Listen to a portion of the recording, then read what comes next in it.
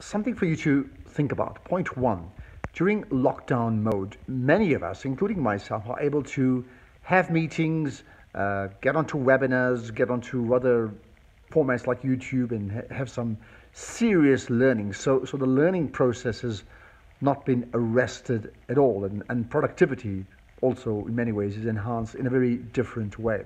But what about the majority of South Africans who have no access to Wi-Fi?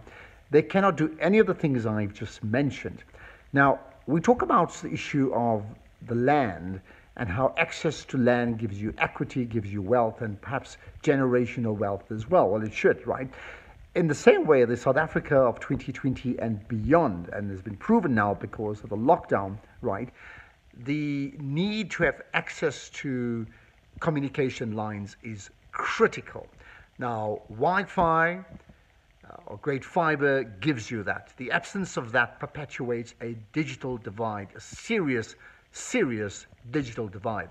So my point is, in the South Africa of the post-lockdown phase, critically, access to Wi-Fi has got to be seen as an essential service and available to all South Africans free of charge. Of course, the next question is, well, who is going to pay for it? But if it's that important, we should be having that debate. I'm Ashraf Ganda, and that's my point.